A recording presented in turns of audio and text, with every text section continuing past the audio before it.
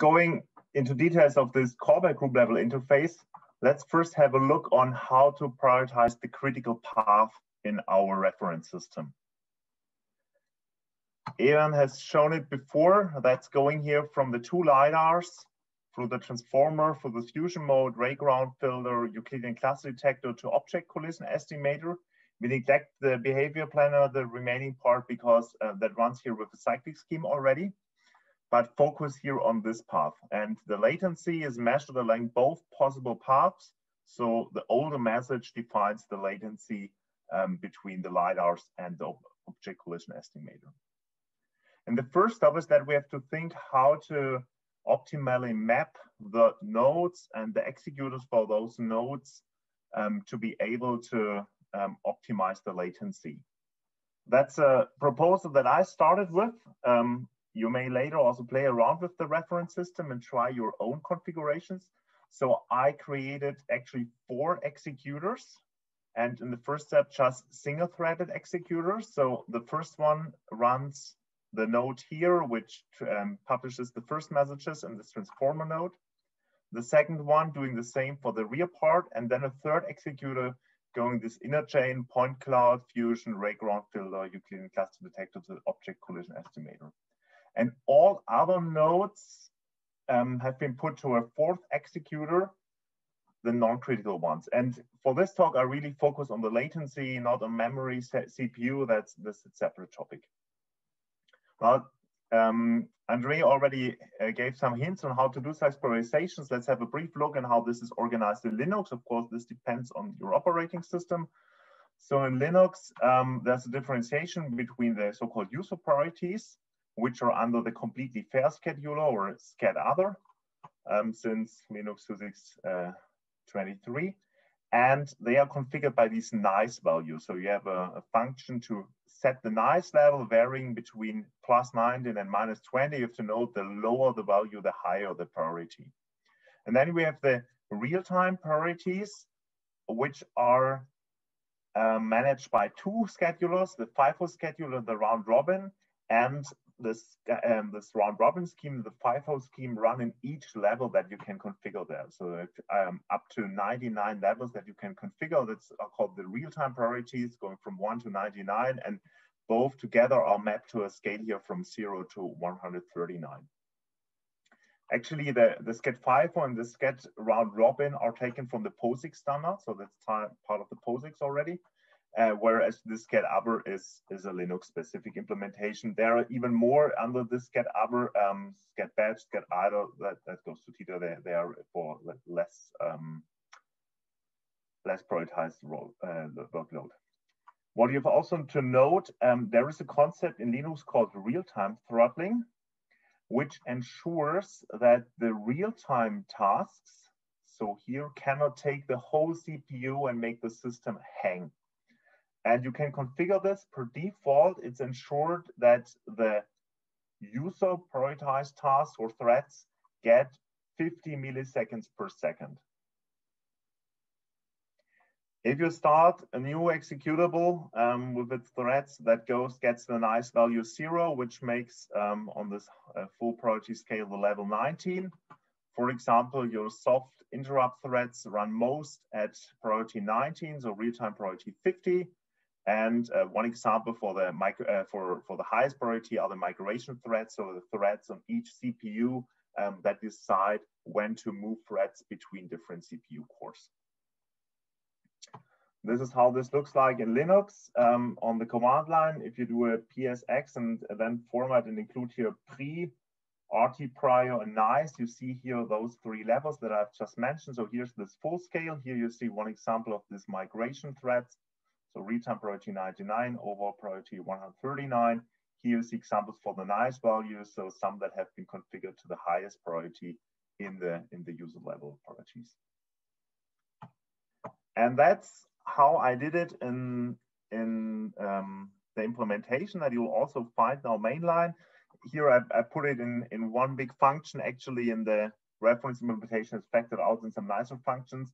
So I create here a single-threaded executor, add a node to it, add some more nodes, and then I create a thread using the C++ standard API, and here call a function from from Linux operating system function called set priority.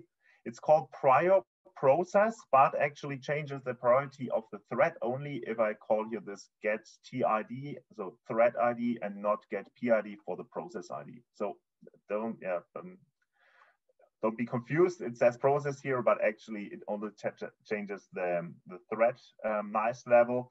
And this allows me, for example, to slightly elevate the priority of this thread. And then I call executor spin on the single threaded executor, which ensures that this executor has a higher priority. And then I can do the same for other threads and other executors. And at the end, just wait for them to complete. So until RC or CPP says, okay, we want to shut down. And then by the join, it's assured that the main thread waits for all these executor threads to return. On the right-hand side, if you really have very critical tasks and you want to go into the real-time prioritization, probably with SCAD FIFO, which would be one possibility also for the deadline management as before, you have to get the so-called native handle, which gives you a handle from C++ that according to the POSIX standard, and then that's all POSIX pthread get SCAD parameters, you fill in some structs, the scheduler parameters and the policy, then you can change here the priority, for example, to 20, so probably not above the interrupt. And by pthread set chat parameters, you can again apply the changes from these structs that have been put before. And that is the same, you will just wait for it. That's not a nice API, and it's not immediately possible for the multi-threaded executor because there the threads are created in the multi-threaded executor class, but later Jörn will show a nice API from a, let's say, framework on top of RCL-CPP, so you can look forward to his talk about PCAS.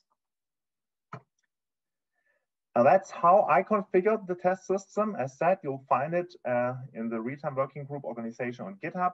So I slightly elevated those 3 threads here together, whereas the 4th one I slightly decreased. Why did I decrease it? Because we have a couple of other threads from DDS, which I did not touch. And this ensures that the middle of the threads have a higher priority than the executor thread here to ensure that the messages sent between those ones are not disturbed by or have a high priority than any callbacks here from the nodes on the non-critical path. You'll see our numbers differ slightly, which comes to 2 effects. First, some measurements have been taken with 4 CPUs, some have been taken with 2 CPUs only, and also I configured, or we have different durations for the experiments. So these experiments here have been run over 60 seconds, which gives quite robust results, but you'll also see there are more outliers. So we see here on the right-hand side first the single-threaded case. The static single-threaded, that's, for example, really an exception. You see on average better, but there are some outliers which by chance are worse than for the single-threaded, which is not common. You see here the multi-threaded, and you see the prioritized path. And what you can also see on average, it's very similar, but with the prioritized path, we strongly reduce the outliers. Now, what is the callback group of the executor?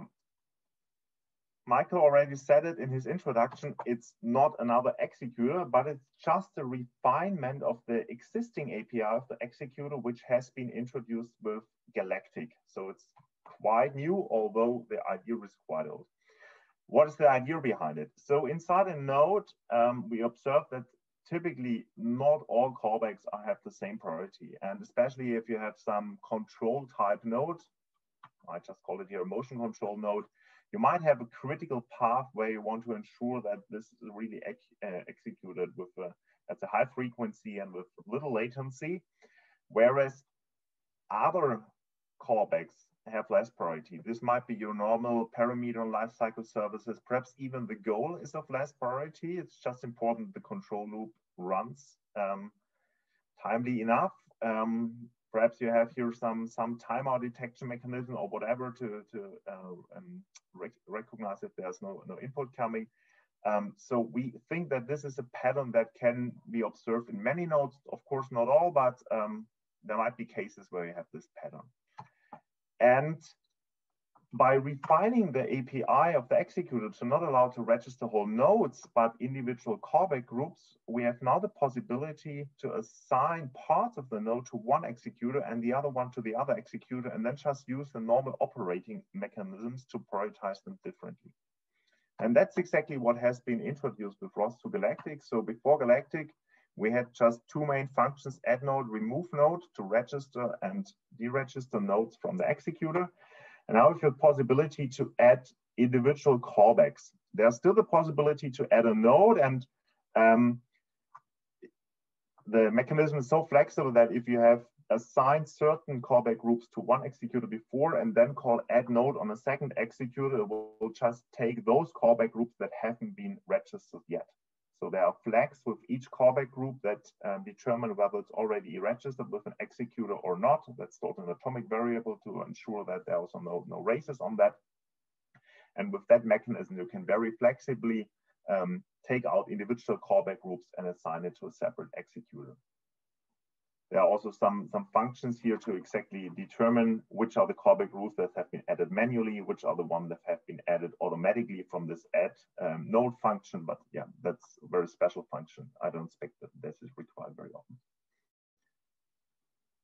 This has been added to the base class, and many executors on the C++ side just derive from this base class. So by this refinement, the new feature is available for single-threaded executor, for multi-threaded executor, for static single executor, as well as for the upcoming new events executor. Again, a forward pointer to Alberto's talk later.